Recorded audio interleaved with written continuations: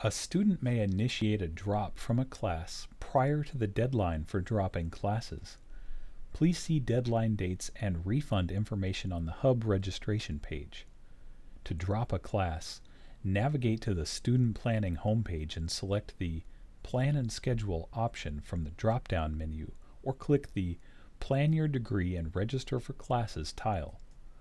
Once your schedule displays, verify the current term is listed, and if necessary, move between terms using the side arrows.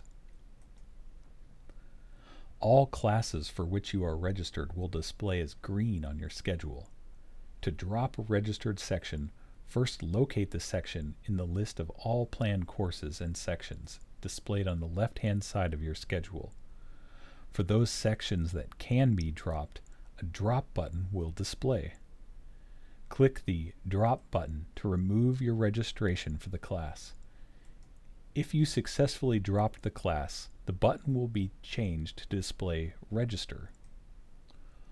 Once you have dropped the course registration, you can select a different section using the View Other Sections option, or you can remove the entire course from your plan by clicking the X in the upper right-hand corner of the course description.